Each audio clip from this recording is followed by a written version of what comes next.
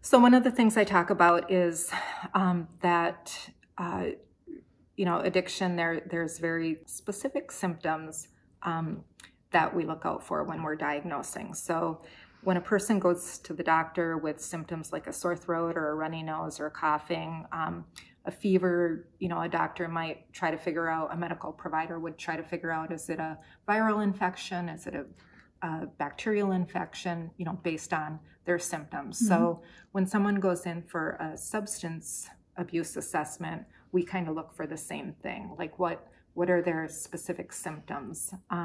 So typically what I do is I ask a lot of questions, and I won't ask questions directly. I'll kind of more describe the symptoms. So for example, blackouts, I won't say, do you have a blackout?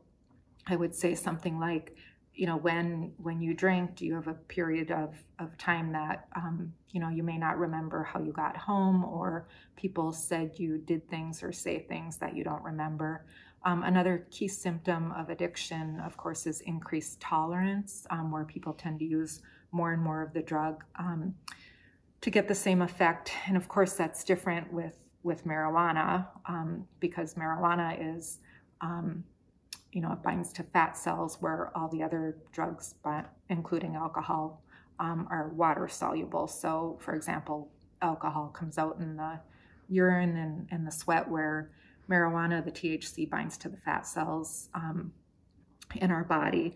And when I say that, I'll typically describe something like the two major areas of the body that have the highest concentration of fat cells are your brain and your genital area. So we're not talking about like the fat on your arms. That's not where the THC is being stored. It's really being stored in your brain, which gives us problems remembering and concentrating, difficulty learning, those sorts of things. The third classic symptom of addiction is what we call loss of control. So for example, if people attempt to cut down and they're not successful, or they quit and they end up going right back to using. A physical withdrawal, a lot of people imagine like back in the days when people used crack cocaine and they would go through withdrawal and they'd look for crack on the carpet. And that's not what we look at for cravings or withdrawal. We look for more kind of subtle things, like the way people think, like, gosh, I haven't drank for 2 weeks. I can't really be an alcoholic. Another myth out there right now, again, is with marijuana use, that people imagine that marijuana, the THC, isn't addictive, or, you can't develop a problem, that it's natural.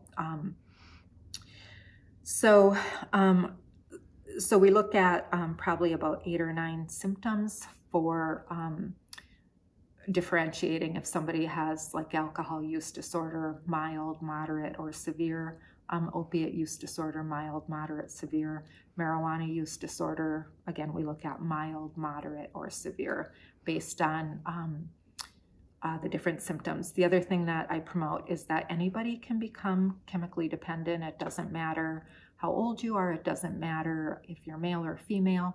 It doesn't matter, what religion you are, or moral beliefs, that anyone, if they use enough and they have a genetic predisposition and possibly some trauma, can develop a substance use disorder.